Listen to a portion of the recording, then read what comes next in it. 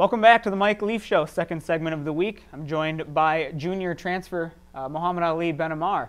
Mohamed, you've been here a few months now, getting acclimated to a new environment, the weather, a little bit of everything. What's it been like for you the first few months here? It's been a little hard at the beginning, but to get to understand the coach and new teammates. But I think I'm doing pretty good right now. Practicing with the guys, knowing what they want, what the coach wants. So, yeah. For those that don't know, you came from Tunisia. Yep. Then you had a stint out in a community college in California, finally making your way here. How did that all come about, and how did you end up at Winona State? Sophomore year, junior college, at the end of the year, we were just looking for schools, like talking to some coaches, and I got a phone call from Coach Leaf, and he told me about the program, about the championships and stuff like that. So I kind of looked into it. I talked to my old coaches about the school. They told me that they know about it. And yeah, I decided to come here. Now that you're finally on the court, you've played a number of games already.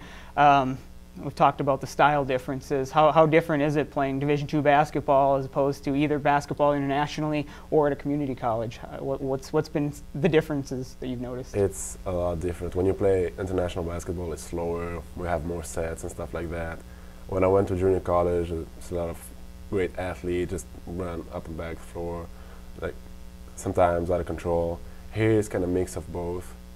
Sometimes we like to go really fast. Sometimes we prefer to slow it down. So yeah, it's interesting for me to have this, to see like different basketballs. What style of play do you like? Do you like what you've seen so far with the Warriors, or? Yeah, it's interesting. It's good for us, and it helps us to play so the other teams don't know what to expect from us. They don't know if we're going to run the zone, they don't know if we're going to push the ball. So, yeah, I like it. What surprised you about Division II basketball so far? Just the level of competition? Has that been a surprise? Or what did you know about Division II basketball? Actually, I didn't. To be honest with you, I didn't know much about it. But when I'm here, when I see the conference, I see that there is a lot of competition between the teams. That makes it really interesting. There's a lot of rivalry. The level is really, really good. Good athletes, good basketball knowledge. So yeah. You mentioned a little bit ago. Well, we talked about a little bit of a tough weekend for the Warriors. Now, dropped both games on your first road trip of the season. From your eyes on the court, either on the bench, what did you notice that went wrong for the Warriors this weekend? It was a tough weekend. Yeah, especially the second game. The first game it was a tough game against Southwest in their gym.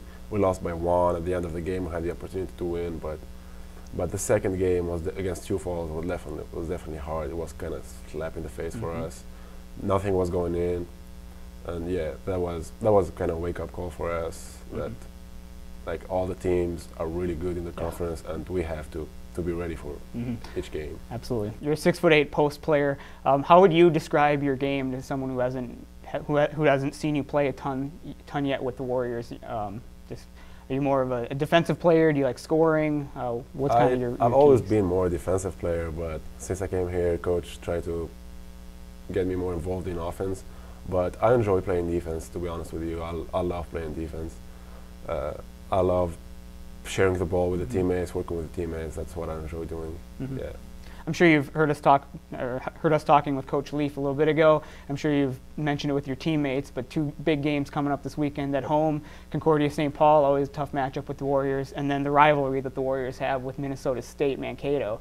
What have your teammates and coach told you about that, and what are you looking forward to this weekend? Yeah, since day 1 when I signed here, the Mankato game was the big game. So yeah, I'm kind of ready for it, but we have the Concordia game. It's a big game too. They have a great team this year, so we have to be ready for both, not just Mankato. Absolutely. Yep. Well, it should be a good weekend. Good luck to you and the Warriors. Hopefully you can get a pair of wins. Thanks. Yep, absolutely. When we come back later in the week, we will preview those matchups with Mike Leaf here on the Mike Leaf Show on the Warrior Sports Network.